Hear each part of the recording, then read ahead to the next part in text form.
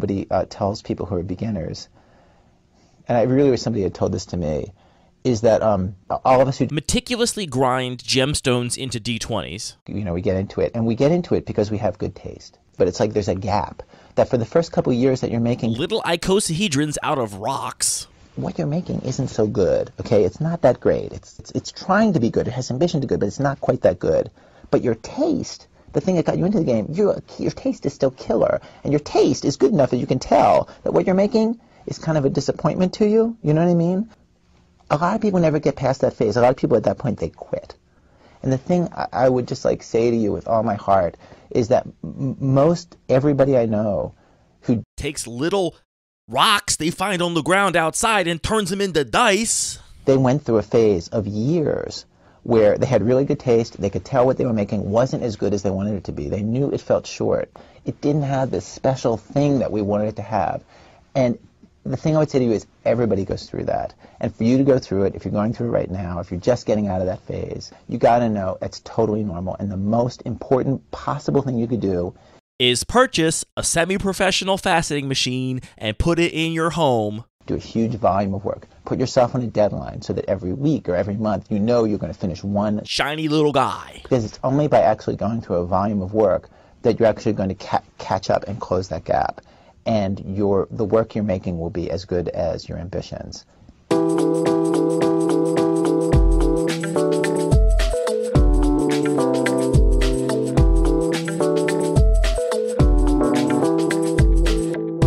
In that case, allow me to welcome everybody to this week's Lucky Paper Radio. My name is Andy, and I'm here as always with my co-host, Anthony, a man whose life is about to change, Maddox. Is that just a description of a normal person? Is that everyone? Anthony, you're going to measure your life in two eras. The days that came before today and the days that come after today, because I'm about to introduce you to something that's going to, I think, change your whole course of your life, frankly. I'm mortified. No, it's in a good way. Okay. I turn the screen around and it's got your MRI results and you've got ultra cancer. No. Oh, that's the worst kind. No, it's not that at all. The YouTube algorithm delivered this video unto me, and it's just a little thing I clicked to watch or whatever.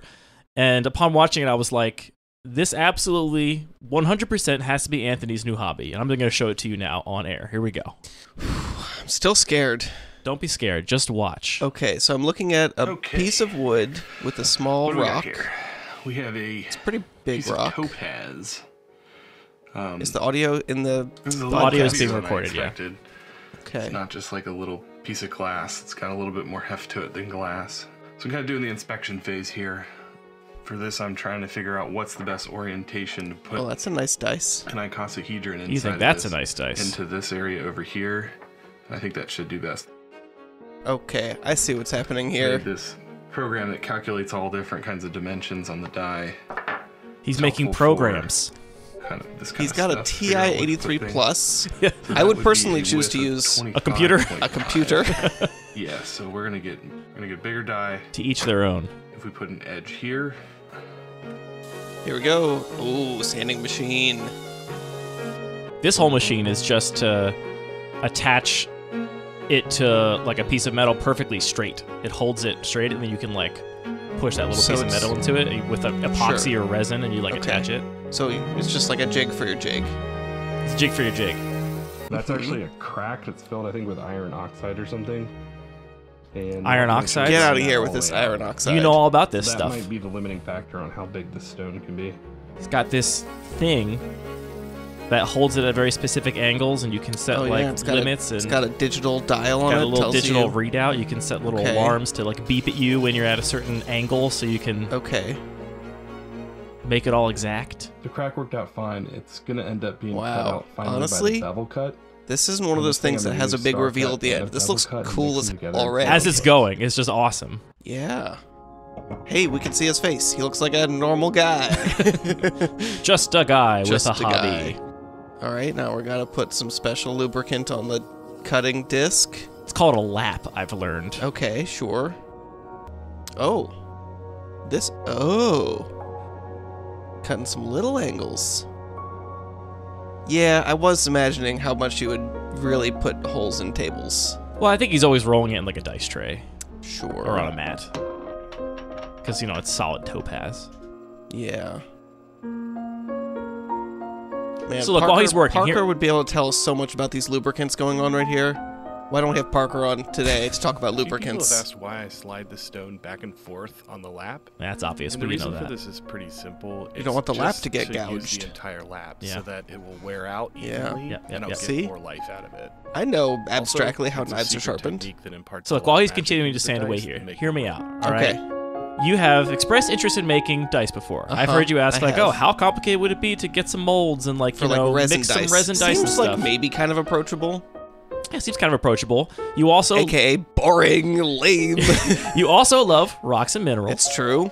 You also are a good, capable computer programmer and artist, a very creative guy. I mean, this guy, I've watched a bunch of his videos now. Not a bunch, maybe, you know, a handful of his videos.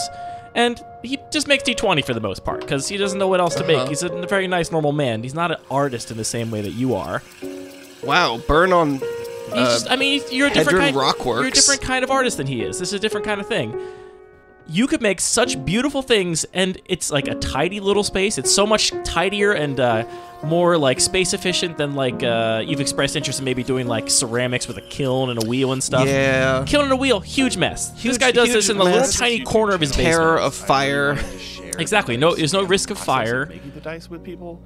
Look how beautiful I it can only is. make a few Wow. decisions as kind of an outlet. Okay, it is looking pretty great now. Yeah. I'm really grateful. Plus, you know that all so many about people rocks. have I do found know this, a little bit and about rocks. You would write the love best reading programs to about tell you what something angles to simple put the as rocks at to make the I kind see of what thing you're you wanted to saying, make. yeah. If you want to see what So I'm you gotta working do on some math currently, here. I have an There's Instagram math channel. involved. How is he gonna put numbers on it? He is going to put numbers on it. Okay, here we go. He's going to use his plotter to cut little vinyl stickers Oh, and then hit it with a I've wanted sandblaster. plotter for reasons. Well, We have a new toy here's something else you shop. can do with your In plotter. the next video. Wow, look at but I this wanted to tiny give a letters he little has with thank tweezers. He reached out. Oh, is he gonna, bonked like, me on the head for acid not etch using it? a plotter to cut the math? No, sandblast it. What do you? Truth Oh, be okay, that told, makes more sense. I'm like, didn't what do think a you? plotter could cut I'm the actually wrong. not. Glad I don't to fully know. understand why a Thanks to everyone vinyl who stops a suggested sandblaster. improvements You'd to think the process sandblaster we would can just all take the learn vinyl right together. off, but it doesn't? Question mark. I'm sure you can figure all this stuff out once you find the Yeah, right yeah. subreddits and Discord servers to talk to all the other facetors. That's apparently what they call Sure, themselves. okay. Then he's gonna put this like really thick, gooey stuff on the like facets in between to keep them from getting Sure, sure. blown away. How much does one of these bad boys cost in the end? Is that a couple of months? You So can't it's buy like- his dice, as far as I can tell. Okay. Literally priceless. I'm sure he makes a lot more on the ad revenue from this video than he ever would from selling the dice directly. Wow. It looks great. I'm trying to get my hands. Very beautiful, right? I'm really Yeah. excited to see what Great this roll looks like shot. with the mask. You know what they call this shot? This is a roll. Instead of B-roll. I see what you did there. So anyway, I think that's your new hobby. Okay, couple questions. Yeah, It looks hit- cool as hit hell. me with I'd the love to be able to questions. make that. It is cool in a time where so much of the stuff that we have, it just feels. I mean, we talk about being old men yelling at clouds. It's like increasingly stuff is. What's the right way to describe it? Like I believe enshittification is the phrase you're looking for. I was going to try and be even less specific than that and just sort of like say things have been optimized, made uniform in a way that makes them easy to produce and consume. And that bums me out. So the idea that, well, actually we can also, and you've talked about this too, having this other aspect of that we have this information technology that we haven't had in the past, so you can actually access this kind of thing. Making really high quality, priceless objects. Or I've thought about this all similar on talking about food, because that's my other hobby. Like, I can cook a meal that you would not be able to get outside of a like really high-end expensive restaurant, and it's not necessarily difficult. A large part is just like the labor and care and coming up with Right. reasonable ingredients and putting the time into cutting that perfect brunoise that you're never going to get at any restaurant unless you're paying hundreds of dollars. And it's like, that's cool that I can make this meal and share it with friends. This seems like I'm terrified of investing in a hobby like this and then just not following through. See the piano keyboard. This is a lot different than a piano keyboard, I think. But yeah, look, I think an even bigger risk and bigger investment. look, I hear you. I think that is something that has kept me from trying new hobbies too. Yeah. It's like, well, what if I just buy all this stuff and then I don't actually do it? Wouldn't Did that we be a actually bummer? describe what happened in the video? He made a cool D20 out of a piece of topaz, and it looks great. Yeah. He's got this, I think people could probably pick up on it as we were talking through, but he's got this, it's fairly compact. The main thing is that grinding wheel with the water line, and I haven't looked into the prices of all this stuff. I'm sure it's a substantial chunk of money, but I don't think it's going to be prohibitive. I think you could sell off a chunk of Magic cards and fund it pretty easily if you really wanted to. If you had access to those tools, I'm sure. I mean, it doesn't.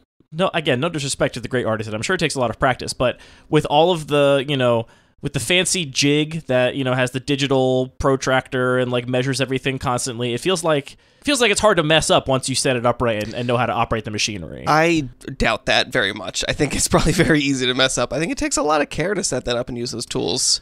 That's what I'm saying. I think the work is setting it up and like learning how to use the tools, which you could absolutely just do from watching YouTube videos and reading descriptions on the internet. I just think you'd make beautiful things, and it would be a beautiful physical hobby where you could use your hands and not touch a keyboard. You have to touch a keyboard a little bit to write the computer programs, but that's the kind of computer programming you love to do. It's really you're true. Very excited do a to do. a little math.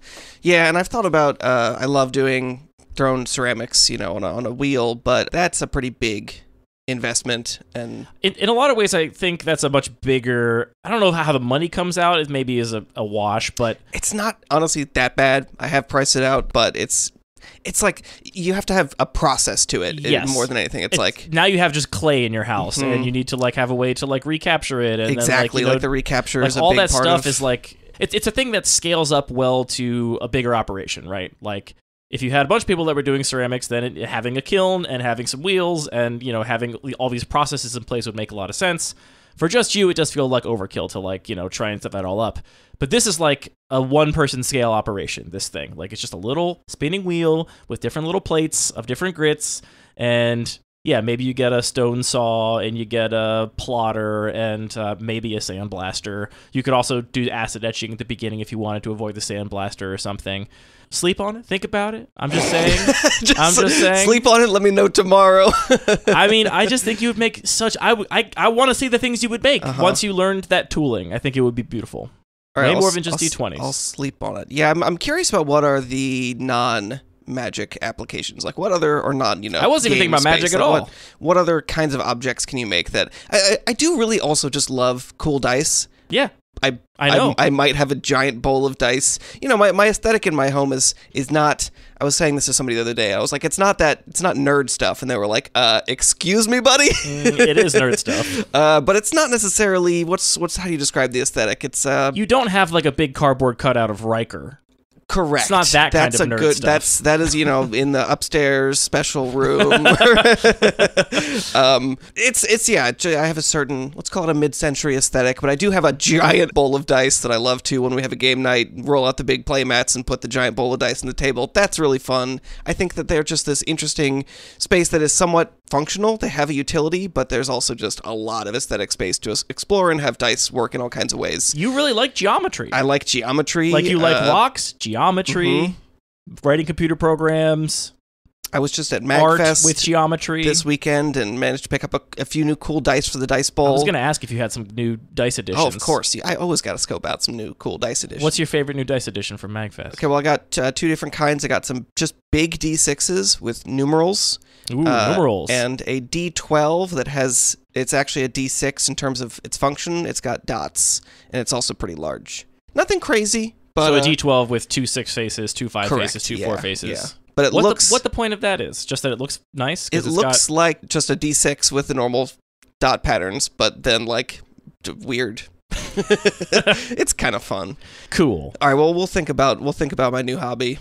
I'm just saying, no pressure from me or our thousands of listeners. Yeah. But, I mean, here's the other difficult... If you did want to, like... You could also sell your first couple and fund this entire thing. That's a point. We've got a little platform, like the custom real... handmade Anthony Stone die. The real difficulty here is like, what's the entry point? Because can I just be like, oh, I'm getting not spend $12,000 on the whole? I don't think it's going to be $12,000. All right, okay, fine. I'm looking at it can I just get like some very good sandpaper and a flat surface and like do some practice runs on some soapstone? I mean, that's like saying instead of cooking, can I just get a microwave and some ramen and just, try it out and see if I like cooking? Different thing. Well, no, I would absolutely say go get one pot and a cheap knife and see if you like cooking before you invest in. Yeah, I'm saying all don't go of for the stuff. sand blaster. Don't go get your and sous vide circulator and your mandolin and food processor and blender all at once. All right, faceting machine, $200. Oh, okay. So the whole machine he was working on, $200. Don't even need to sell more than one magic Yeah. card. Now, I'm sure that there are different scales of this, but it seems like, $200-$300. See one here that's much bigger than the one he was using. It's like $900. So I mean, it's attainable. It's within middle class, no children, hobby territory for you. Mm-hmm. I'm just thinking. I think you should Okay. look at it. Is all I'm saying. Or maybe just start dreaming of what you would make, and then eventually those dreams will grow too big, and you'll have to make space for them in your life. Just gonna start buying like gem quality. There you go. Non-precious stones. Start buying the and rocks. just have them like in a pile. Like every day I walk past this pile of crappy-looking rocks, imagining what if they were beautiful. Yeah. eBay.com. Because you can make almost any What do I search for? purely Rock, but good inside. convex shape with that machine, right? Obviously, you can't do undercuts Yeah. with that process at all, but you could do I think that's basically the process by which people cut diamonds make for rings, Jeweling. right? That's definitely. Yeah. There's a lot of precedence here.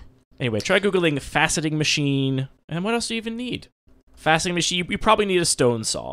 Yeah, I think also I guess these all have integrated. They all have the arm cleanliness. The integrated. cleanliness is important to me, personally. So see, stone saws, the prices are all over the place, but I think it's because the scale is all over the place. You don't need a giant one, you need a tiny one, because you're only going to cut little tiny rocks. Right. Anyway, I watched this video, and the whole time I was like, oh my god. Everything that kept happening, I was like, Anthony would be so good at this. He would be so good at this. You say that.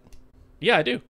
Knife sharpening is another one that... That's another thing you are interested in. Well, I bought some equipment, and then I never really used it because That's it's not really, true. really hard. You do use it. Well, I used the fancy one. I didn't use the just, nice stones. Oh, so you didn't use the half attempt? You had to go to the good one, like I just said? There's going to be a lot of bleeps in this episode already. Well... We got to stop swearing, but... Wouldn't this be a great intro for the creativity topic that we were just talking about? Rather than... Do you want to do that instead? We can call an audible. I haven't even said what the topic is pivot. yet. We could just do it, and then we could just switch it out later if we don't want to. Sure, yeah. You want to just do it? Okay, let's do it. All right, well... Let's do it live. Do you have anything else to say about your new faceting hobby before we dive into the actual topic? No, I'm excited to facet some stones. If you have any recommendations, tips, pointers, where to start, I'm brand new at this. I've been doing it for approximately 8 minutes. I think you make such beautiful stuff. You'd be so good at picking out the rocks, too. You know all these things about rocks. I know exactly what every middle schooler knows about rocks. That is false. Who paid attention to everything they ever heard about rocks. If by pay attention you mean remembered literally every fact that was within arm's reach of them in middle school. I did like rocks. Yeah. Since we've already talked a lot about creative processes and creative practice, let's talk about your battle box that you said was a huge failure. I think that's a great place to start, is to say that I don't think it was a great failure. I think that a big part of the creative process is that not everything works out, and you have to do a bunch of things in a rough way before you get to the point that you're making something beautiful. Yeah, Both in I terms was of trolling, yeah. You need to obviously just get the practice, but also you don't know if a lot of things are going to work out. I mean, exactly like this video that we just watched, and hopefully you, the listener, paused and went and actually took a look at this.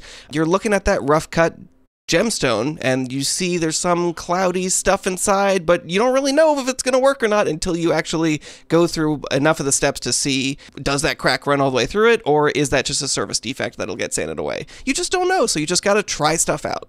Yeah, I'm trolling a little bit. I know you don't consider it a huge failure. I think you said that it was not super successful, was your exact words in how you described this experiment. I think that's pretty accurate. So what we're talking about is I recently, in the last couple months, made a little battle box that was pretty experimental, and I really wasn't sure if it was going to work out. So I think it's worth talking a little bit about sort of the process and figuring out how to identify what the risks are in a creative project, and figure out how to identify whether or not those are insurmountable or whether there's ways to address those as quickly as possible without spending a lot of time into it.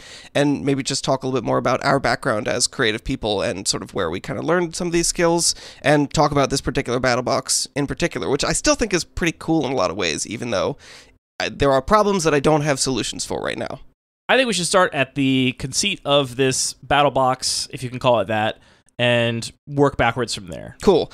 So the idea for this came from a couple things we've talked about. We've talked before about the idea of doing weird cubes that try different stuff, and one of those specific ideas was a 1 life cube, where everybody starts at 1 life, and I'm sure we weren't the first to come up with this, but we saw after we did an episode that mentioned such a thing, a lot of people design cubes around that conceit and try and figure out, how do we actually make Magic still fun? Can Magic still be fun if players start at 1 life? And there are lots of different strategies that people took, either, add in fair amount of life gain so that it actually creates a more normal dynamic of the game. Or Keldon, the Oinkinator, has another cube that has a lot more rules on it than this, but one of the big ways that he tried to create a gameplay that is still pretty dynamic is that no individual card will win you the game right out. So you can't just have a creature that has power.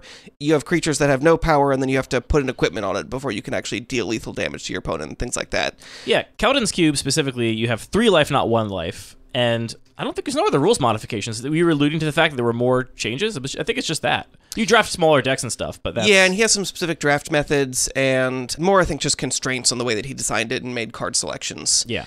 I've played that cube, and I really like it. I think it's a really well thought out cube. So if you're interested in this space, that is the most well-considered version of any of these cubes I've ever personally played or experienced. So we'll link it in the show notes, but check out the Bolt cube by the Oinkinator. Another idea that we had years ago, actually, we had talked about in our local Magic Discord, was the idea of a game similar to Magic, but everything happened entirely on the stack, where you could still have counter spells, burn spells, probably not creatures, but all kinds of things could still happen, but the idea would just be that there is not multiple turns, it's just we are wizards, we are fighting against each other, and it is one moment in a game. And I think maybe this came out of just people talking about how much they enjoyed counterspell wars and things like that, and how much play was there in designing like an actually different game, a distinct game, based around that kind of gameplay.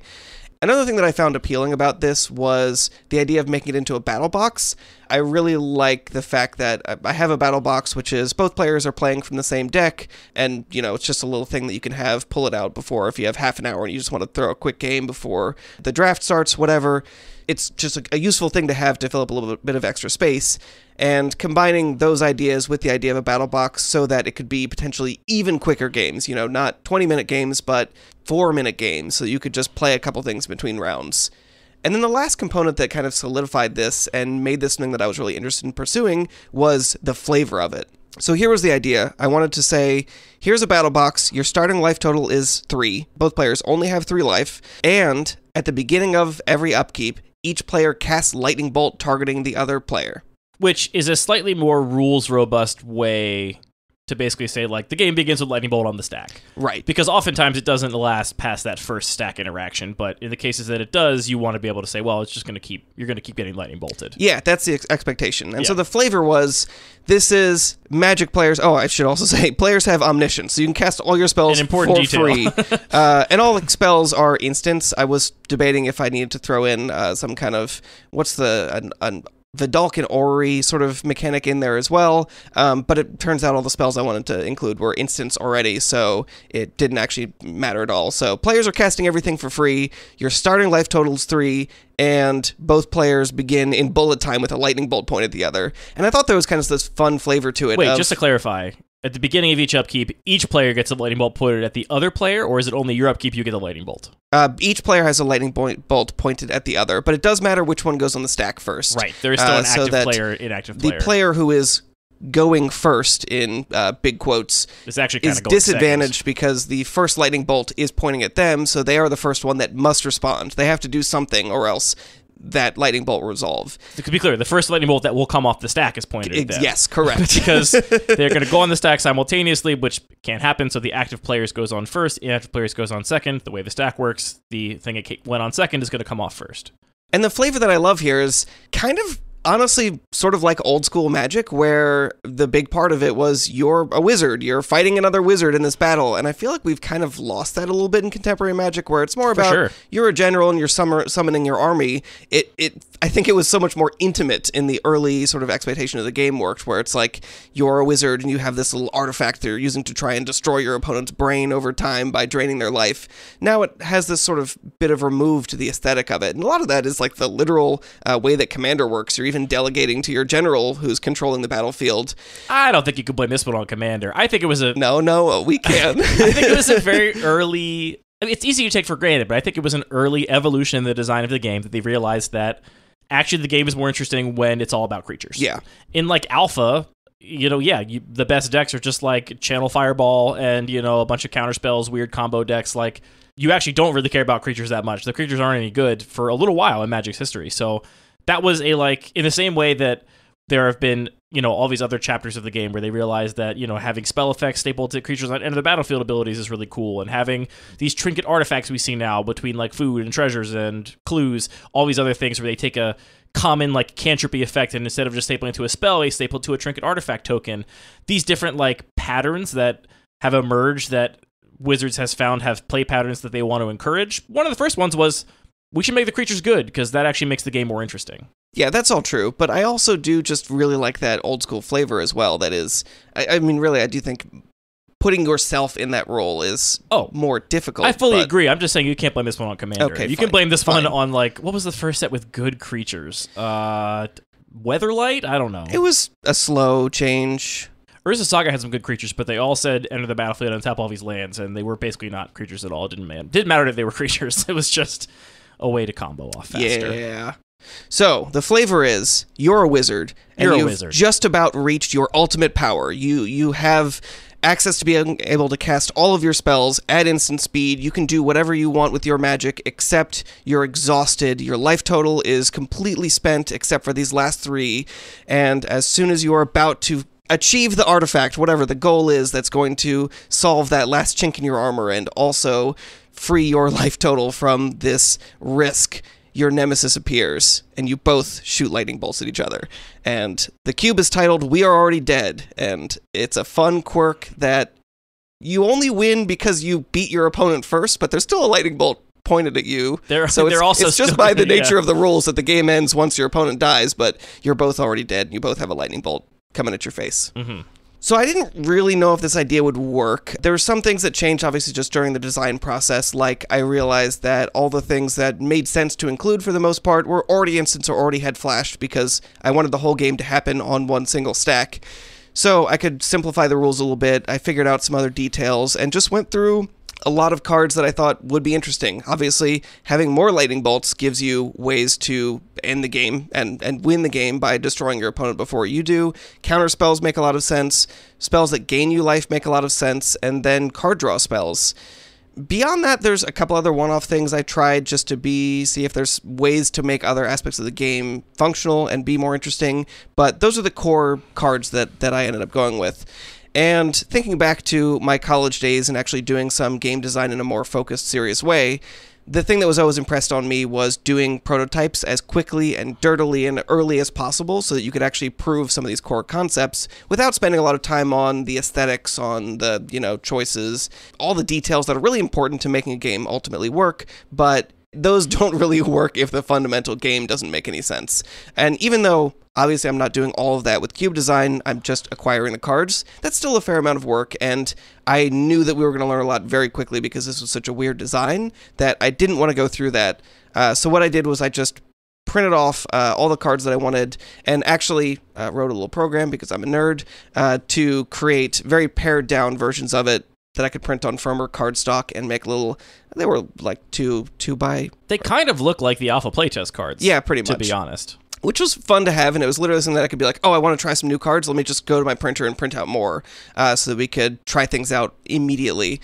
And that was honestly a really great way to prototype things, and just let us, literally say, oh, this card isn't working. Let's take that out, tear it up, throw it in the trash, or let's add some of these other things I was curious about trying that I wasn't sure about, and I think that kind of dirty prototype is really, really valuable when you're doing something that's this novel. Would you ever do that for like an entire cube that you intended to draft with multiple people? I guess what I'm getting at is there's a big, I think, usability cost to colorless, Yes, not that's in definitely traditional true. card frame, like just, kind of like you're playing with largely known cards, and also we're, from what I could see, playtesting with most people that were like pretty familiar with the game. Yeah, that's a great point. It's always just like a matter of evaluating multiple costs and needs and restrictions. I agree. If we were playing with a bigger group and we had people that didn't necessarily know all these cards, or playtesting a game that had hundreds of brand new cards, that's going to be difficult no matter what. Yeah. So yeah, I totally agree. And if you do have all the cards actually already at hand, yeah, there's a lot less value to it. But I didn't want to go out and buy 12 healing salves that I would never use again if this didn't pan out. Yeah, because you broke Singleton on this and had lots of duplicates of lots of cards, right? Yeah. How many cards was it total, or at least is the current iteration It was total? about 100 cards, and then we cut a fair amount. How many unique cards of those 100, though? I believe it's about 60 unique cards. Okay, I thought it was even more. Broken Maybe Singleton actually than that. even less than that. Does Cube Cobra let you see that? I don't know of a way to do that easily. So the result was kind of mixed. So we did the sturdy prototype. I wanted just to be able to try it before I invested too much more in it, because I thought it could be cool. The idea of having something that has these 5-minute games is pretty appealing, and it could be pretty small in the end in terms of the physical space. But the result wasn't an obvious, this is great. And there's one really big challenge that we identified very quickly, which was just that it was never correct to actually let a spell resolve. So if your opponent put Lightning Bolt on the stack and you cast a counter spell, and then you cast another Lightning Bolt, and then they cast a draw spell, you don't want to let that draw spell resolve, because it's just going to be either another counter spell or another Lightning Bolt. Or another draw spell. Because there's no lands in the deck, because it's obviously everyone's got an Omniscience emblem. Exactly. So it was always correct, even if your opponent did something that seemed like it didn't really matter, was to put another spell on the stack. So it kind of just went back and forth, where players would alternate their cards back and forth until somebody ran out of cards, and then you kind of resolved the stack, but at that point it was probably over, depending on how things panned out. Yeah, I think one of the most interesting things about counterspells is deciding when to use them, right? Right. And if you have a context where, because of the fact that there's no lands in the deck, and every card either replaces itself or kills you or stops your opponent from dying, which in some ways are like the kind of the same thing, just at a different angle, then yeah, it's never correct to not counterspell something. Yeah, and so I did try to change this a little bit with some other effects. Obviously, you're starting at 3 life, which gives us a little bit of space to play in. So I included some shock type effects that deal 2 damage, specifically Play with Fire that also gives you a scry, which is kind of interesting. Explicitly because that spell is kind of bad, right? You're trying to throw some fodder in there that people will let resolve, because right. Who cares if you put me to 1 and scry 1 doesn't replace itself, so that's a bad enough card I'm willing to let it resolve. Right, and I threw in some Needle Drops, which is an instant that deals 1 damage to a creature or player that was already dealt damage and draws you a card, which again, if you manage to deal 1 damage to your opponent and then they cast a Needle Drop, potentially there's some interesting space there where your opponent has the choice of countering that spell or trying to put another Lightning Bolt on the stack on top of it, or do they just let you resolve that and see what happens? But it turned out that still didn't really make sense, because if you let the Needle Drop resolve, It replacing itself just means you just never want to let that resolve. Or it's just a completely dead card because you don't have another way to deal that first damage, so you can't cast it at all. So that was one of the first cards that we actually cut, because it just didn't feel like it made any sense. A lot of it, this played a little bit like Pai Gao, if you've ever played that, where you're trying to make little piles of cards that you're just seeing, okay, here's my 15 cards, I'm going to make a pile of 3, you make a pile of 3, and then we see who wins with these tiny board states. This felt similar. It was just, here's my hand, here's your hand, let's see how this works out. And if you drew a Needle Drop, you just felt like you were down a card and were almost certainly going to lose that hand. But if you resolve it, then it just replaces itself. But you had to be able to cast it, so a lot of hands just didn't have another way to also deal that 1 damage. Yes, okay, yeah. Yeah, that is bad. Yeah, that's a good point. Which is weird. Or, Zap is another example of a card that just deals 1 damage and draws a card, but again, even though it seems like there could be some play where there would be a meaningful decision of, do you actually counter that or not? Ultimately, once we played it enough, it really felt like there just wasn't. And I have never actually played this, but if there wasn't any strategic complexity in whether you should cast your spells, was there at least some sense of importance of how you sequenced them? Or did that also feel kind of arbitrary in that it didn't ultimately matter what sequence you played them in, because one person's going to have enough counter spells, one person's not going to have enough burn spells or whatever? I wouldn't say there was nothing there, but less than I hoped for, less than I would, again, think like, oh, this is a project that's worth pursuing more. And a big part of that is that a lot of the spells were functionally equivalent. If you have a lightning bolt on the stack, if you cast a counter spell or put another lightning bolt on top of it, it doesn't really matter. Or cast a healing salve. Those do the basically the same thing, yeah. Potentially healing salve is slightly different because both players could win the game. My idea was, if this panned out, was that I would also then put 12 pillars of flame below the 2 lightning bolts, just to make sure that this game was going to end at some point. But that's not super important. So yeah, I'm not really sure. That's kind of where I'm left with this project is, I think it's cool, but I don't really have a good solution to how do I actually give players agency. And I think that's really what this comes down to, is that even though there's sort of the unknowns of having hidden information, of not knowing what's in your hand, there still didn't feel like a super meaningful space where players were making choices about, do we actually let spells come off the stack? On the other hand, when people were playing this, everybody was smiling and having a great time. And that's the thing that kind of makes me want to pursue this a little bit further, which is that it did, again, similar to Pai Gao, where a lot of hands felt undecided. Like, you had Flusterstorm, that card just seems unbeatable, but it was still fun to every once in a while is broken. draw that one hand. I saw it a couple times. Draw that hand that had Flusterstorm and say, cool, this one I know, I'm pretty confident I can win. I just need to sequence reasonably correctly and that'll be fine. So I don't really know how to balance that. That it was definitely fun, even if it wasn't this really high agency space. And I think it doesn't need to go all the way, if that makes any sense. Like, it can still be somewhat low agency and have a lot of hands that end up going through pretty predictably for it to be fun, because the sort of investment is so low, because you're just drawing, I think I set the starting hand size. We played around with it a little bit, but I think 5 was a reasonable place. You're just drawing 4 cards and seeing what happens. I have some questions. I have not played this battle box before, like I said, and I don't know the list very well. Did you experiment at all with hand hate, thought seizes, etc.? I didn't.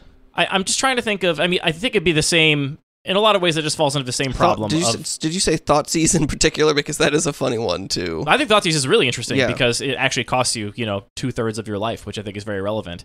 I think it probably ultimately falls into the same space of, like, why would I ever let you thought seize me if I have the option to not? And the answer I can only think of is maybe, like, you have a shock or a zap. Well, yeah, if you keep zap in there, it does make shock kind of interesting. Anyway, I wonder how much that would change things, specifically the seeing your opponent's hand component, if you're able to actually resolve a thought seize, which could be really not fun to all of a sudden know what's going on and be able to control that. Quick note, we don't acknowledge it explicitly here, but obviously Thoughtseize and pretty much every other discard spell being a sorcery means that you'd have to adjust the rules of this battle box to give everybody a Vidalcan Orrery-esque effect, because I don't see a world where the stack resolves and you are alive to then cast a normal sorcery. The other thing I think about is if there is this natural incentive to just always cast your spell if you can, right? Always put another lightning bolt on the stack, always put a healing salve on the stack, always put a counterspell on whatever you've put on the stack. Are there ways to punish big stacks? And I do come back to the Flusterstorm question, which I know you had like one maybe in there, like a 1-of Flusterstorm, and it so just there were proved a lot of to be duplicates. kind of broken. There are a lot of duplicates of basic effects like Lightning Bolt, Counterspell, Fiery Temper as well to try and do something with Madness, but then there were a whole bunch of just 1-of cards like Flusterstorm that were, this might be interesting to have a more complex card every once in a while.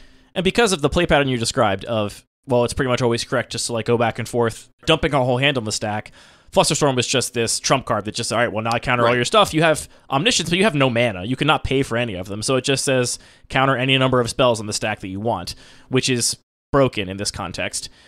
But I wonder if things like that, and there are other spells that have a very similar effect, but it's interesting with the Omniscience token or the Omniscience emblem that a lot of cards become functionally identical. Like you just mentioned that Fiery Temper is in this cube, and that's just way better than Lightning Bolt. It's just Lightning Bolt that has a huge upside because you don't care about the cost being higher. Similarly, there's other cards that counter multiple spells on the stack, but they're all just going to be worse than Flusterstorm because Flusterstorm copies itself naturally for the number of times you need it, basically. I wonder if you had enough of things that punish big stacks, though, if there would be a disincentive to actually just continuing to stack things up and instead letting some things come off the stack because you don't want Flusterstorm to blow you out, basically. If you had enough of those effects, that's one way you could potentially go. The other thing it's put me in mind of is Slay the Spire, which I have not played, but I have watched people play because I'm interested in it from a game design perspective. It's this card game that exists entirely virtually on a computer, and you play single player against randomly automated opponents, basically, that are also doing, like, you know, predictable actions with some variance to them. And one of the main mechanics in that game is basically filling your deck with useless cards. It's like a cost. You can basically just have crap cards in your deck, cards that do nothing. You draw them and they're just like dead nothings. Gunk tokens. Exactly. Gunk tokens, the mystery booster sort of... Gunk Slug makes. Yeah, mystery booster iteration of this card, which I would not be surprised to find out is directly inspired by Slay the Spire, though I'm sure they would never tell us that was the case. I wonder if you could put cards in here that are just plain awful. Like, can you just put some Darksteel relics in here just to, like, what if the cube was a third Darksteel relics? So every card draw was 1/3 to miss on actually replacing itself.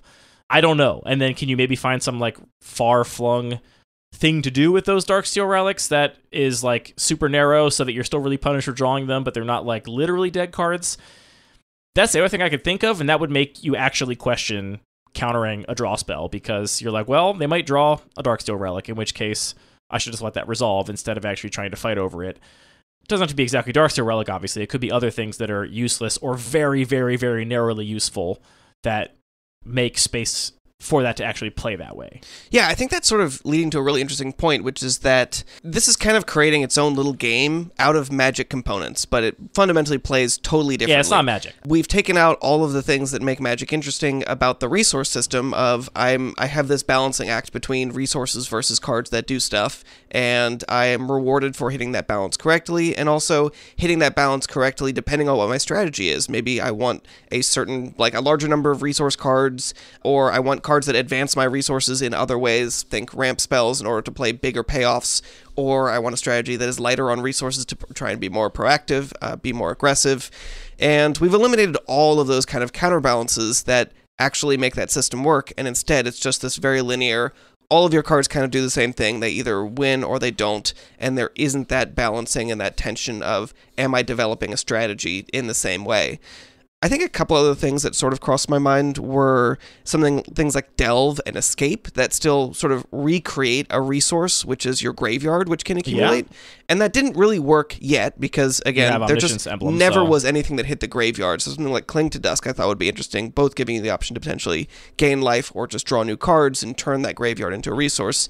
Didn't work because there was never a way to escape it. It didn't happen. And Escape makes a lot more sense than Delve specifically with the Omniscience Emblem, because...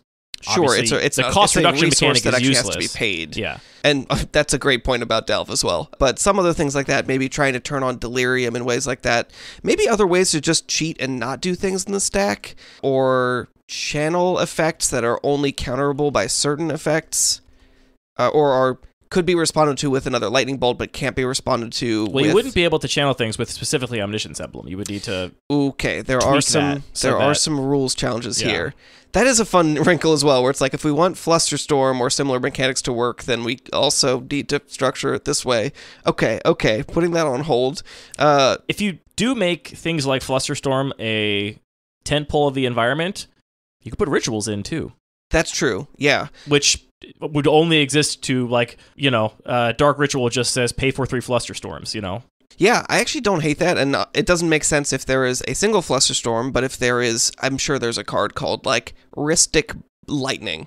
That's a card, that right? That is literally a card, yes. And it says deal 2 damage to something unless they pay 1 mana or something like that. Something like that. So another thing that we could sort of think about is, if we don't have permanence, that takes out a lot of, or if we don't have a main phase that takes away most of what permanents do, but there is still stuff that permanents can do, and the thing that particularly stood out to me was treasures.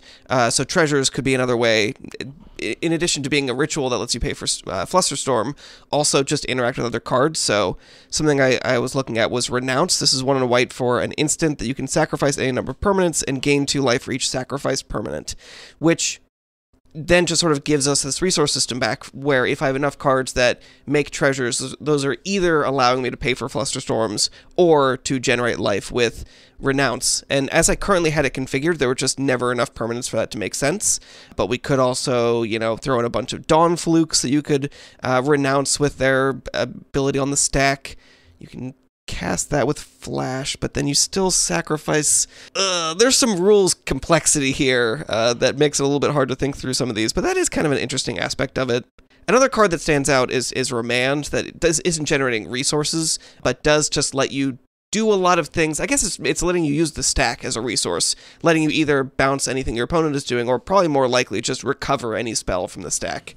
Maybe we just need a lot more Remands. Yeah, I think many Remands was actually going to be one of my next suggestions. For those of you that haven't played with Remand in this way, because I don't see people do it very often in regular Magic, and that makes sense. It doesn't come off that often. But if you do have like a control mirror, and you cast spell A, and your opponent goes to counterspell it, you can either remand their counterspell if you wanted to, or you can next level them and remand your own spell they were countering, and now you get that spell back, and so you also cast it draw a card again later, and you also draw a card, which is especially great. I've only done this in my own cube like once or twice, and it's always been when I had creatures with like prowess or something in play, and I was just like, cast a spell, remand my own spell, cast a spell again, like, you know, a bauble or something. You just like cast a bauble, remand the bauble, cast the bauble, draw a card, draw another card, and like, you know, he'd go off with prowess stuff. I think Remand, Reprieve, which is identical here, doesn't matter which one you run. I wouldn't run both, obviously. Actually, it'd be fun to run Reprieve just so you have more white cards, because I imagine a lot of the cards are blue. Yeah, that's another funny thing, is there are a couple cards I was looking at that specifically care about white cards, because that's part of the white's color identity is gaining life, and sometimes caring about particular colors of permanence, and it was difficult to find enough white cards that I otherwise wanted to play to make those make sense. Yeah, I think those are some of the most interesting cards in that, like you said, it doesn't make sense to let your opponent resolve a spell, but choosing, do I want to remand that spell, which, I mean, remand is also not that great against your opponent in this context, because they can just cast it again. They have infinite mana. So Right. I think it's a really interesting one, and I would love to see multiples of that kind of effect. Maybe even Unsubstantiate, which is basically like remand, but, you know, don't draw a card, but could maybe have some fringe applications if permanents do become something that matters. Do you have fork effects in here? There is a fork. A single fork? A single fork. No dual caster mage, no misdirection, none of that stuff. Misdirection a little bit different, There actually. isn't, but dual caster mage is another interesting one. Maybe I just need to look at every creature with flash is really what I should be doing. Snapcaster mage, dual caster mage seem like really cool cards in this context, because... Again, if we can solve the problem of actually getting cards in the graveyard. Well, yeah, I mean, this would incentivize you to have something to actually go to the graveyard if you're in control of that, but dual caster mage doesn't. That cares about the stack. Right. Snapcaster mage is the graveyard. Just things that offer you more decision making, right? Where instead of every card being just an interchangeable kill your opponent, don't die, counter a spell, you now have Snapcaster Mage, which can be any combination of those if you're able to actually get them in the graveyard, which maybe even means you like use a spell early in a non-ideal spot just because you expect your opponent will let it resolve and you'll have access to it later on to make your Snapcaster Mage good. Yeah, I wonder if there are also things that are uncounterable that would actually be interesting or don't use the stack at all. Maybe things like Mental Note or cards that just mill your own graveyard. It is funny thinking about this sort of space and how every card can kind of answer every card seems good. As a player perspective, it's like, yeah, I want all of my cards to be able to answer my opponent's things. But then you think about the entire design system and it's like, well, this actually doesn't lead to something fun because there isn't a lot of divergent interactions. It's just kind of linear, even though things look a little bit different sometimes. I think with enough remands and fork effects and things like that, you'll have an interesting thing come up pretty often, or at least sometimes, which is player A casts a spell they intend to copy, and if they want to guarantee they can copy it or remand it, they have to do so without passing priority, because if their opponent just says, great, that spell resolves, which they could do if it, you know, is a Thoughtseize or a card draw spell, something that's not going to immediately end the game, they could just let it resolve, in which case, then you as the active player don't get priority again after your opponent doesn't resolve. Your spell just resolves, and you don't get to copy it or do anything with it. That's a kind of a rules detail that I think a lot of new players are not conscious of. I see this actually in Commander games pretty often, where someone says, I do this thing. Nobody responds, and they say, okay, great, now I copy it. And it's like, well, actually, you can't do that, strictly speaking.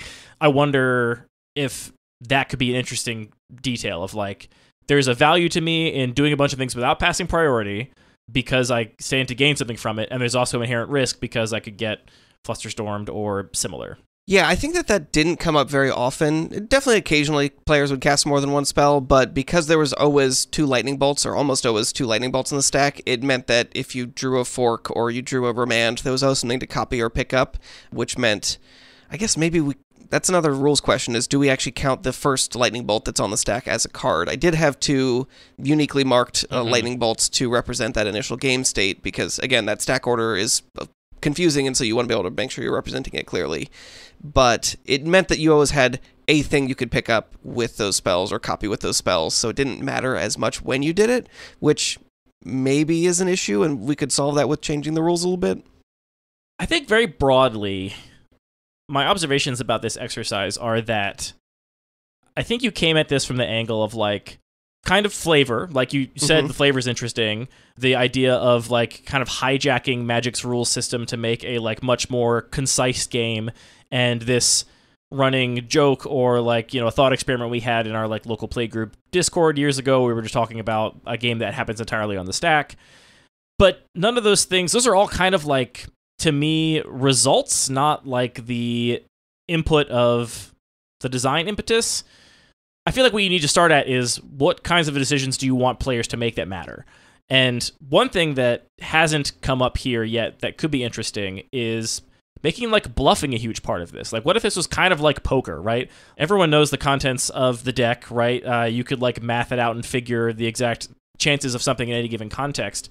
But I wonder if you could design this in such a way that there was enough repeated effects that you could reward players for basically, like, suggesting they have something maybe they don't have, and, like, the decision that players make is, like, to call their opponent's bluff or not based on the information they have, as opposed to just, like, dumping all these things on the stack. I'm not sure how to do that per se, but it does make me think a card like Predict could be kind of cool here. If you have other ways to, like, manipulate the top of your library, like, that's kind of interesting. Yeah, and there could also be cards that preventing damage or prevent life gain. That there is a very real difference in what goes above or below that card in the stack. That you might intentionally say, well, I'm going to cast my 2 lightning bolts, and then I'm not thinking through the details of this, but do you know what I mean? Where it's like, if this spell resolves, it is saying something about what else you have in your hand, that you don't necessarily have any more life gain spells in your hand, which could be interesting, could create some interesting space about what capacity for bluffing you have after that spell goes in the stack. I also wonder if some more swingy hammers, like, in the sense, we talked about Flusterstorm, how as a one of, it was kind of toxic because it was just unbeatable. But yeah, I wonder if you put stuff like Angel's Grace in here that just says, like, great, now everything that happened this turn doesn't matter, right? Effects like that are kind of like hard resets that, again, just punish somebody for overcommitting to the stack, for, like, overcommitting things. And then you have this kind of cat and mouse game of, like, do you have a way to hard punish me if I overcommit, or are we just playing this, like, onesie-twosie back and forth, you know, 1-for-1 game? And that's a thing you can bluff towards, maybe. Like, you can save your Angel's Grace or save your Glorious End or your Time Stop or whatever that just kind of hard resets things and lets you go to the next turn where it matters what you did in the previous turn, how many things you actually overcommitted or kept back. Okay, when you say next turn, you actually mean the next turn of Magic the Gathering? Yeah. Okay, cool. Which you could get to if you ended the turn, Angel's Graced, like, those things would allow you to actually do that. Right. Glorious End and Time Stop are both kind of interesting. I mean, obviously, Glorious End is much worse than Time Stop because mana is not a question here, but just saying, let's go to the next turn, I think is actually kind of an interesting idea here. Yeah, another sort of challenge. That really is the most fundamental way to just punish people overcommitting to the stack. Just be like, all right, end the turn. We're done here. This stack is, throw it all out. They're in the garbage. We're starting over. Yes. Okay. I see what you're saying. Another aspect to this is the challenge that Battle Box introduces, because we're talking about basically the mirror match of everybody's playing with all of the cards. You just get this random selection, which I think works for this logistical idea of this is a quick thing we can have for some, like, fun, goofy mini game. But it does mean you can't necessarily build really heavily around a particular strategy because you're not drafting a deck. You're not building a constructed deck. You're just working with this sort of mixed resource pile. So we could talk about ideas like maybe you just want to cast Fling, and you have a deck that really cares about trying to make a big creature at instant speed so you can fling it at your opponent. But that doesn't necessarily work. Like, it's really hard to support those kinds of more narrow ways to end the game in this environment in a Battle Box.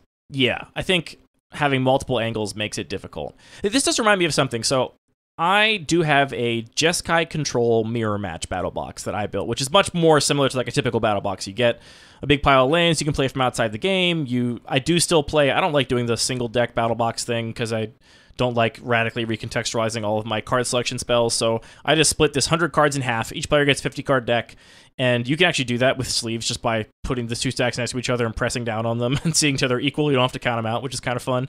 And in that battle box, it's interesting because such a critical part of the control mirror is who just continues to hit their land drops. And if you haven't thought about the control mirror in detail or haven't, played it a bunch, that's actually one of the reasons you will like be the first one to try and like draw cards. If you're about to miss a land drop, you're like, well, I'm going to cast my divination now and like be the one to break the seal on this like staring contest. And in the battle box, there's no reason to ever do that, right? Because you're both just going to keep getting your land drops for free from outside the game. And so I did find in that battle box that it almost never felt correct to be the first one to blink, as it were. It was like, we're just going to both sit here drawing cards, maybe sculpting our hand with little 1-for-1s that no one's going to bother countering, but to be the first one to actually make a play that's going to matter, like, putting a big creature on the board or casting a big, Sphinx's Revelation or something, it always felt wrong to be the first one to do that because you were kind of like leaving yourself vulnerable to somebody having the answer and then following up with their own thing. But the key difference there is that in this battle box, it sounds like pretty much every card is essentially game ending, right? Because every card is Lightning Bolt, or the thing that keeps you from dying from Lightning Bolt, or a card that draws you another one of those two. And when everything is game ending, you don't get to make that assessment of like, when are you going to go for it or not? Which is maybe a different way of saying the thing we said to open this whole conversation. But trying to think of other cards that, again, fit in that space where it's not game ending. Like, I mentioned Thoughtseize, and that Thoughtseize on its face would probably be very similar to these other cards. But I think if you have enough of a density of these cards that don't matter as much, then the problem is like kind of snowballs in the other direction, right? Like, if you Thoughtseize me and I'm like, well, my hand's not actually that good, so you can take one of my 1-for-1 card draw spells if you want, but I actually have no good counter spells in my hand, I have no lightning bolts in my hand, so like, I'll let you Thoughtseize me because my cards are bad, and then I'll turn these 1-for-1 card draw spells into more stuff and hopefully find better cards. Yeah, that's a great point. I mean, maybe like, the just answer... make the decks worse. Maybe the answer is just that if both players have a starting hand that is 3/4 game-ending things, it just is a matter of who has more of them. But if neither player actually has a game-winning thing, and both players have to draw some cards to dig for it, then that's going to fundamentally, absolutely change the game. Right.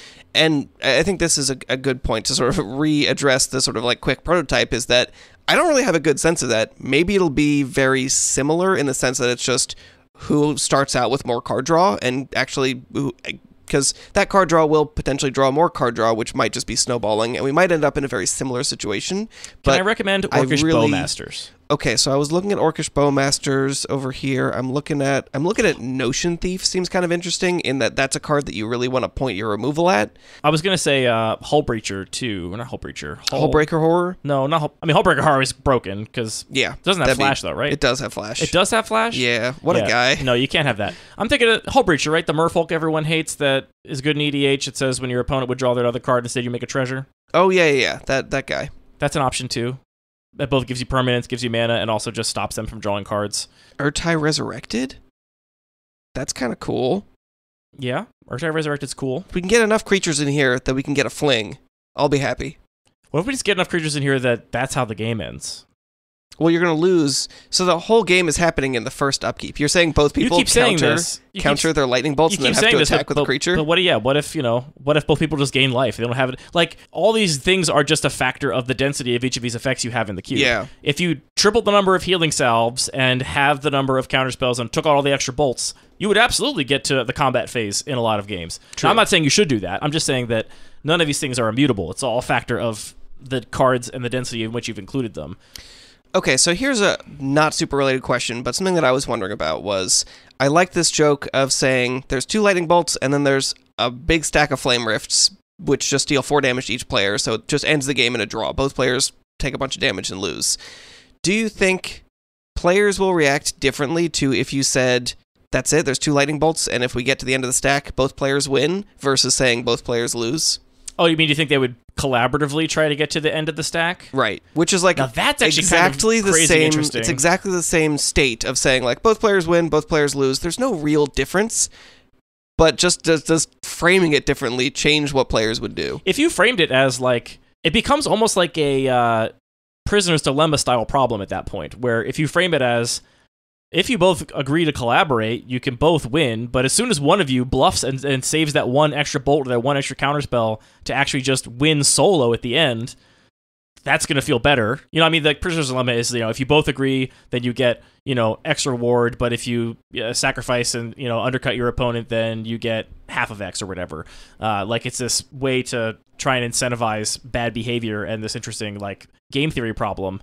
I don't know how you, like, quantify winning, but I think the idea that if you could actually incentivize people to, say you're going to play 5 matches, and if you both win, you each get a point, and if you win solo, you get 2 points. Mm-hmm. And the first person, or say do that, and the first person to 5 points wins or something. Okay, but I'm not collaborating on match 5 for sure. Yes, so you true. Shouldn't collaborate on match 4. Got to win by 2. Which means I shouldn't collaborate by match 3. Well, maybe. It's worth thinking. Okay, that's kind of interesting, and that idea of it actually being a positive thing that players could collaborate didn't cross my mind, because currently with the density of effects, it would be trivial for both players just to say, yep, we'll both counter our own lightning bolts and then both win. But you're right that if I say, okay, I will counter your lightning bolt, you counter mine, and I will let that resolve, and then I counter yours, and then just say, oh, well, I'm going to counter my counterspell, and now you lose. Or now you go back to the now you're back to the mat. Now you're back to fighting over things if you've tried to like backstab somebody that way. Interesting. It's kind of interesting. Okay, all right. I think you're going to find it difficult to incentivize players to try and end the game in a draw and call it a win, because we're so conditioned that is not the desired outcome, but that's an idea. Okay. So I was coming into this, we talked about this briefly before this episode that we audibled into this topic. I was feeling like, this project probably doesn't really have legs, but we've kind of touched on a couple things that are interesting here. You're going to get a ton of great recommendations from listeners, too. That's also true. The idea of just having a lot of other cards that generate resources, whether that's creatures that have incidental effects, maybe things like Snapcaster Mage, Dualcaster Mage, could also then make things like Fling make more sense, could be interesting. The idea of having just cards, having a much lower density of impactful game-winning cards such that you kind of have to let incidental cards resolve. I see a lot of potential with that. The idea of other effects, maybe Channel doesn't work exactly, but other types of effects that let you manipulate cards between zones without using the stack is potentially interesting. And then this idea of actually just doing a playtest and specifying if you both, just try it. Just like say you both win the game, just try that and see if it actually makes sense. Bring a marshmallow for each player and say everyone that doesn't die by the end of this stack gets a marshmallow. Yes, absolutely. Okay, so I'm saying like it doesn't matter if players win or lose. If both players are winning and losing at the same time, that is like in a mathy sense no difference, but it is an aesthetic choice. As soon as you introduce either an external reward like a marshmallow, or you put it in the context of you're playing 5 rounds, you get points for win or lose. Both of those things do change practically. Well, no, I guess if you're winning, you want to collaborate. Maybe that works. I think you got to bring a whole backpack full of marshmallows. If you're winning, you want to collaborate. If you're behind, you don't want to collaborate, because if you're both advancing towards the same end state, you want to avoid it moving towards that end state. It's like the doubling cube in backgammon. Sure, I trust you on that one. I don't think it's called a doubling cube. I think you just called double it. You know how backgammon works? It's been explained to me. It's been a while.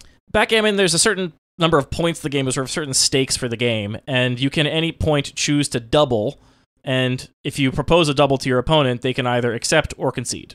And so you can be like, I think I'm going to win. I'm going to double. And if they think, I don't think you're going to win at all, I'll accept your double, and then you get to like ramp up the stakes of the game, basically. Wait, I don't get it. If their only options are concede or accept double, that just means anybody can double whenever they want. Because conceding should always be an option in you can't tell me that I am locked into every backgammon game I play unless somebody offers a double. Okay, it is literally called a doubling cube. I'm not crazy. Great. No, it's exactly what I said. Each backgammon game starts with a value of 1 point, and the doubling cube is a dice that has sides that are 1, 2, 4, 8, 16, etc. And when a player feels they have the advantage in the game, they can choose to offer a double before they take their turn, importantly. That's the moment you have to do it. So you're about to take your turn, like you're about to roll and see what numbers you're going to get. You can offer a double at that moment. And the opposing player can either concede or accept it and play the game at double stakes. for Marshmallows? I think it's kind of like, first of all, I like this like try and mutually win because it plays with the "we are already dead" name. It's like, yes, maybe you're not already dead. Maybe not. If you work together. I think you just got to play test it and see how the motivations work out. Because I'm not sure, like, the marshmallow solves it, right? Like, having an actual difference for both winning versus both losing is what you want. I don't know how to do that other than have a bag full of marshmallows, and I think it's a pretty good solution. I love it, except for there's a huge flavor failure, which is that marshmallows are much better once they're toasted. Hey. Okay, here's another idea. Take everything you learned from this, and then throw this in the garbage and start with a new idea that I just had, which is that you start the game with Lightning Storm on the stack, and your battle boxes contain plenty of lands. This is the one that both players can discard cards to put charge counters on the spell? You could discard a land card to put 2 charge counters on it and choose a new target. I definitely looked at this card, and it didn't make any sense, but all right, we got to do another episode like our Trade Routes episode, but with Lightning Storm. That's what I'm saying. I just think it'd be cool. Now you have a good reason to put lands in there, and then you can do other things with lands. Do you have, like, Thrill of Possibilities in the current iteration of the cube? What's the plural of thrill? Is it Thrills of Possibilities or Thrills of Possibility? There are some thrilling possibilities in here. That seems like an interesting card, but it does hard punish you for getting countered. It really punishes because you for getting countered. Go heavy in on it. There's a couple of those effects that are basically do the thing on resolution, but then it's a sorcery. Temper. Yeah. I think the Lightning Storm direction could be very cool. I want to actually play test this. I've never actually play tested this cube before, so I demand to be involved in the next session of playing. All right. It's been a while since I did this, and a couple months even since we did these playtests, and I just saw my little rubber banded stack of playtest cards in my bag and thought about it. We should definitely pull this out and make some of these tweaks. I don't know about Lightning Storm, but I'll leave this tab open, I guess. No, I wouldn't put Lightning Storm in the current iteration of it, but it's an interesting twist on the starting condition to say that I very much imagine a bluff coming down to, like, is your last card a land? Yeah. Like, or a way to find a land, you know, and the fact that you can't counter this ability, like discarding the land card, I mean, you could put Stifles in there, I guess, if you wanted to, but discarding the land card while the thing is on the stack is like an uncounterable way to adjust what's going on. Whole different thing. Not that different, though. I mean, it's different. It's a different flavor of the same. A lot of the lessons you learn from this would apply to the Lightning Storm cube. Yeah. I also like the idea that you roll to see who's active player, and if you win the roll, then you choose who the Lightning Storm is pointed at initially. Interesting. Is there a way to make... There's some reason why you would sometimes want a lightning bolt to be pointed at yourself? You've got Ward, pay 3 life. Nope. No. Nope, can't think of one. You've got Enrage. I'm looking at the ley lines for no reason. No reason at all. No reason at all. Lightning Storm is such a cool card. I love it. All right, that's it for this episode of Lucky Paper Radio. By the time this episode comes out, I believe our surveys will be out for Murders at Karlov Manor and or Ravnica Clue Edition. Boy, they came out with a whole bunch of new Clue cards today, and I realized that this set was not at all what I thought it was. Yeah, can you explain to me what this set is? I still don't really know. I thought it was just going to be a bunch of Clue cards, and they kind of like chose the setting of Ravnica because they wanted to set it somewhere. But I thought it was going to be like almost a Clue secret layer of like, here's a small batch of Clue cards. But it turns out it's a separate draftable set? I don't think it's... No, it's not draftable. It's a separate... Not draftable. It's a separate game you play with, like, additional rules on top of the rules of Magic, where you're trying to solve a murder and attacking gives you information towards that. But you can also ignore all of that. All the cards are actually just normal Magic cards that work in isolation outside of this extra game, which is a brilliant piece of game design. So it's like that Ixalan Explorers Something thing. like that. But all I care about as a cube designer is that most of the cards have no Clue flavor at all. They're just Ravnica cards. There's just some Crasuses and some Ilhargs and whatever. There's just like normal Ravnica stuff. And the design of these cards so far we've seen is awesome. I think a lot of these cards are like ringers for the regular cube. Ton of beautiful hybrid cards, a new style of hybrid split card. I am excited for hybrid split cards. No huge surprise there. Yeah, and this is a new style of them where a deck of one color can cast both sides, or if you're... The hybrids always share color A on both sides, and then there's color B and color C, which means that you can play it in a monocolored deck of color A, or a deck that's AB, or a deck that's AC, or a deck that's BC, or a deck that's just C or B. Really flexible in terms of where they can see play. And the designs just seem really clean, which I think actually makes sense if they want this to be an accessible product for people that are newer to Magic, but are going to try and play this like variation of the game for Clue. making the game pieces simple makes a lot of sense, but simple, clean game pieces? Sign me up. Anyway, great stuff. Some combination of surveys is probably out by the time you're listening to this, so go fill them out. Check them out on our homepage, luckypaper.co. If you never want to miss when we put a new survey out, you can subscribe to our newsletter at luckypaper.co/newsletter. I never send any spam, I promise. And I have to spend $10 to send you an email. So $10? It used to be $9, now it's $10. Subscribers are getting up there. We pay a penny per subscriber, plus a flat fee. Anyway, the point is, I don't want to spend $10 to send you nonsense, so I only send an email when it really counts. So check that out. All of our music is produced by DJ James Nasty. All the Magic cards are produced by Wizards of the Coast. The show is produced by Anthony and I, just completely changing topics after the introduction, me just closing my notes, and us just winging it. Gotta go home and make some dinner and research facetors, apparently. Faceting machines, and stone saws. I mean, having a stone saw just sounds pretty cool. Yeah. And then you could also just cut rocks in half. How to choose the best faceting machine for your needs. That's what you want. My needs are making cool little stone art.